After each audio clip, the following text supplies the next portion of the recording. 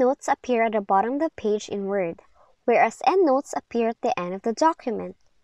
A reference mark in the document corresponds to a number or a symbol on the footnote or endnote. To begin, place your cursor where the first note superscript number appears.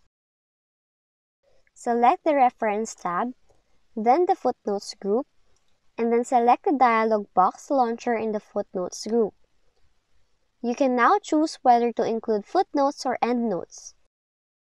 You may also select the designated location for the notes from the drop-down menu. In this case, we would put footnotes at the bottom of the page. Make sure to look through your other options in this dialog box, such as number formatting and sequencing actions, before clicking Insert. After Words generates a superscript number, your cursor will move to the note location specified in the footnote and endnote dialog boxes and where you may write your note.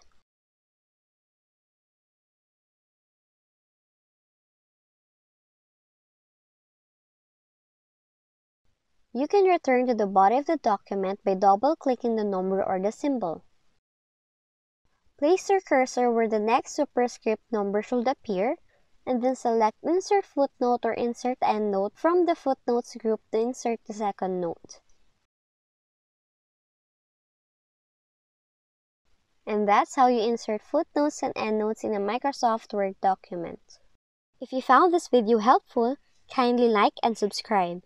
You may also click and turn on the notification bell so you can be notified from whenever we release new videos.